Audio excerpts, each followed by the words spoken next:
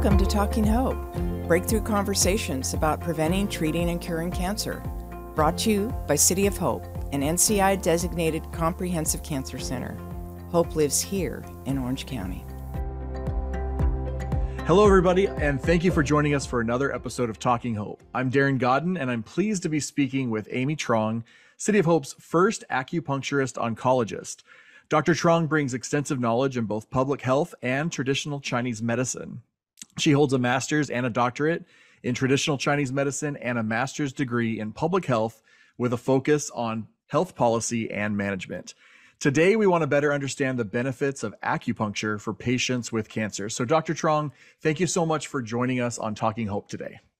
Thank you so much, Darren, for inviting me to be on this show. I'm very excited to be here and looking forward to our conversation today. Well, I think you have such an incredible and unique background. So why don't you start with telling us what drew you to this field and what brought you specifically to City of Hope?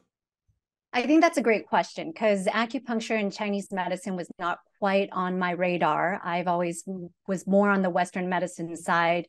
My background was more on the biomedical side. I studied biochem at UCLA for undergrad, did a lot of biomedical research prior to my encounter of traditional Chinese medicine.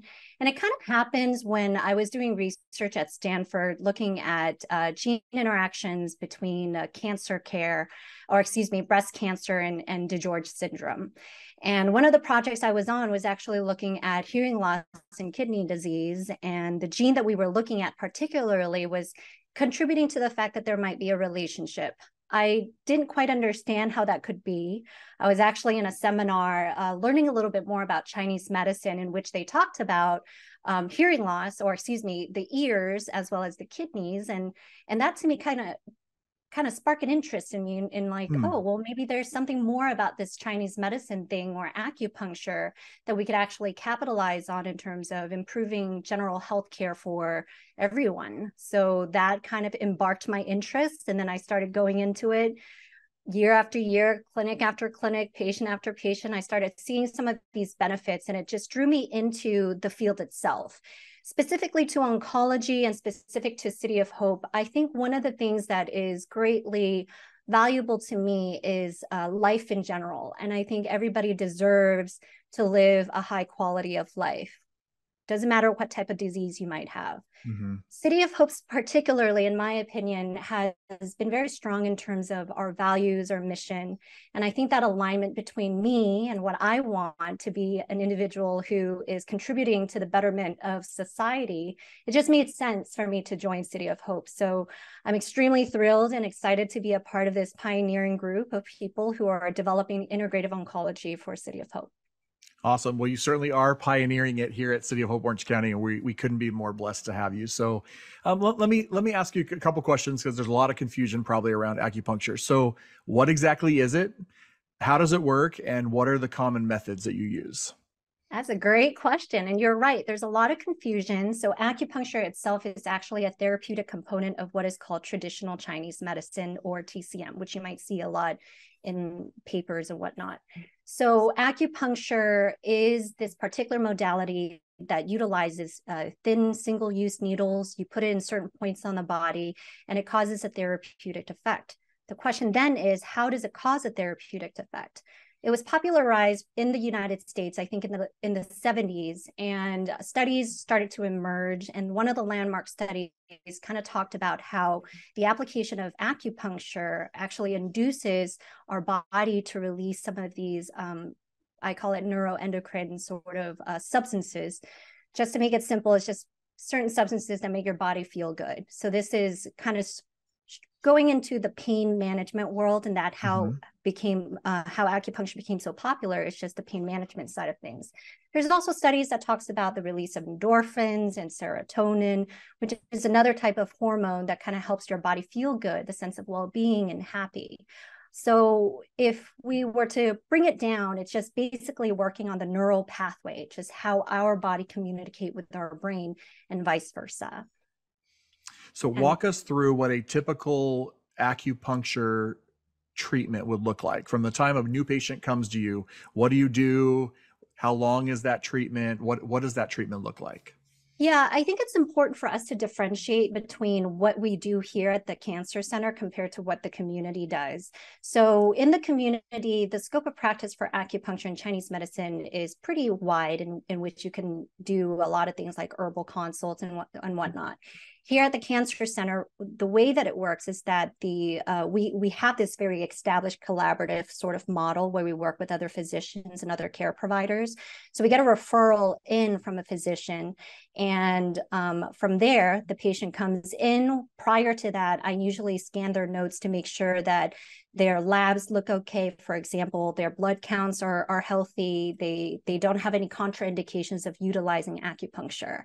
And then what happens is once they come in, I walk them through the process of what acupuncture is. So it starts with an education piece because most of our patients may not have had access to it before. So the conversation starts out with an initial intake of the patient's history, getting a general idea of why is it that they're coming in to get acupuncture, even though we have a plethora of other sort of interventions that they could utilize. From there, seeking out what the patient wants and what the patient needs is kind of the core principle of what I do and also what City of Hope is about in terms of patient-centered care. And then from there, I take their pulse, I look at their tongue, I kind of give an assessment in terms of what's going on inside of them, and taking it from a T.C.M perspective, then I analyze in terms of which particular pathway that is being affected. And then that's when I let the patient know whether it is that I am going to choose specific points on their body, and then whether or not I'm going to do regular acupuncture, or am I going to do electro acupuncture? Am I going to use points on their ear, their hands, their feet, and which areas? All of those things are being communicated with the patients prior to the actual application. Thereafter, the patient rests for about 30 minutes or so. The intake itself can take a little bit longer depending on the patient. But the patient is resting with the needles. They generally fall asleep, they rest, they relax, try not to move, obviously, because you got needles on you or in you. And then afterwards, we come back in, take out the needles, and then we reevaluate to see how the patient is feeling post-treatment. And then that kind of gives me an idea of how to do the treatment planning for their future visits and so on. Oh, very, very interesting. I just learned a ton right there myself. So have never had it, but I've heard people talk about it. I'm sure a lot of our listeners are learning a lot as well. How often would a patient receive this type of treatment, or how long would a normal treatment plan go for? Great question. Again, I think it really depends on the patient and it depends on the issue. So if you think about an individual, say in survivorship, no more, they don't have the cancer in them anymore per se, or active treatments. And now they went and played basketball and got a sore neck or a swollen ankle or something like that. And so they exhibit pain. For those type of patients, treatments can be very quick. It could probably just take 1 or 2 treatments. For patients who are on active treatments or having a lot of other comorbidities, I think it would take a little bit longer. It could go anywhere from 4 to 6 visits before they could see a significant difference. And then the ongoing process of it could actually continue to go on, but it really depends on how the patient progresses. So the treatment plan actually adjusts, but if you were to ask me to give a blanket statement, usually I would tell people that it takes about 4 to 6 visits before they could see a significant difference. Okay. So let's get to the heart of this as we talk about patients with cancer. We know that acupuncture is relatively new, right, in the field of oncology treatment.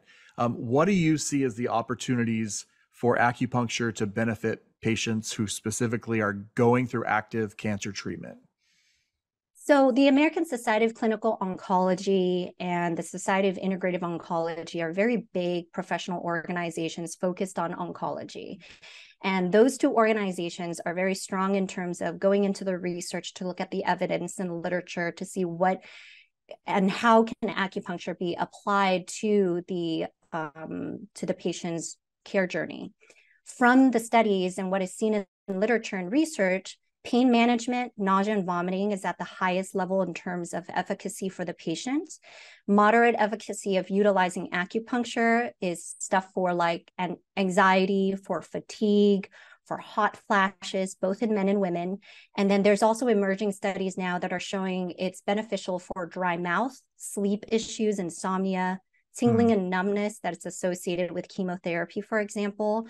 But then there's also tingling and numbness in patients with diabetes as well. And as you know, City of Hope also works with that group of population. And then there's also other studies that talks about constipation and headaches and whatnot. Interesting. So I know acupuncture oncology is a key part of City of Hope's, we'll call it the first of its kind national integrative oncology model, right? Our program that's bringing together Eastern medicine, Western medicine, and those treatments that are making a difference for patients. So this is truly something that's different and unique for the Orange County patient, because as far as we know, we are the first to really integrate it into active oncology treatment, which is an awesome thing for patients to have under one roof, right? So what sort of things excite you about the integration of acupuncture and this sort of treatment into supportive care and integrative medicine? Wow, that's I have so much to say to that, Darren. Please, I want to hear it. I think to start, what you had shared about how this is kind of like the pivotal part of integrative oncology. We've never really integrated acupuncture in oncology care before. I think that's important for us to also highlight that other health centers or health systems offer acupuncture. But I think the key differentiation between us, City of Hope in particular, is the fact that we really are working together collaboratively with one another as a whole care team. And I think the most exciting part of all of this is really, first of all, I want to thank the Truong family to develop the Truong Family Center for Integrative Oncology to allow us to really dive into the research, having the clinical trials that are necessary for us to optimize and ensure that we are now going to elevate the entire integrative oncology field so that we can give the patient the access that they need in a way that is evidence-based as well as effective to the patient. You mentioned clinical trials. Do you foresee some clinical trials being brought forth from here in Orange County around acupuncture and supportive care and integrative care? Yeah, absolutely. So currently I'm part of the research team at Orange County, and what we're looking at, or the protocol I'm working on, is the application of acupuncture and how it is working in the development of anxiety, or how do we treat the anxiety patients. So that is something that is in the works. And I do foresee it being part of our bigger vision or objective of trying to making sure that we're educating our population, our physicians, as well as the endeavors within the scientific community. You mentioned anxiety. I know you're not referring to this type of anxiety, but I think I would be remiss not to ask the question. What about people who have a fear of needles? What do you suggest when you talk about acupuncture? What do you suggest for that person who says, I'm afraid of needles? So acupuncture, as I mentioned, is one of the modalities within traditional Chinese medicine. There's adjunct therapies in addition to acupuncture as well that we also practice. Things like acupressure, you also have cupping, gua sha, or scraping as well. So when a patient comes in, while the needle component is what means acupuncture, but the combination of those other therapies could also be utilized as an intro kind of I don't want to say it's a gate, what is it called? It's like a gateway towards their involvement of it. Sometimes I also think that the fear of needles also comes down to not having enough trust, right? There's a fear of the provider messing up or doing something. So I think one of the key things that I always advise patients, whether it's providers who are referring patients or patients referring patients, is to let them know to just show up and have a conversation or get to know the provider. And I think one of the key takeaways from all of that is really to look into who is it that's doing it, and then developing that sort of rapport. And I think over time you start to develop that trust, and then that allows the patient to be more open to utilizing the actual needles for the acupuncture treatment. Great. Thank you for that. So we ask this question of every guest on the show. So what does hope, or the concept of hope, really mean to you?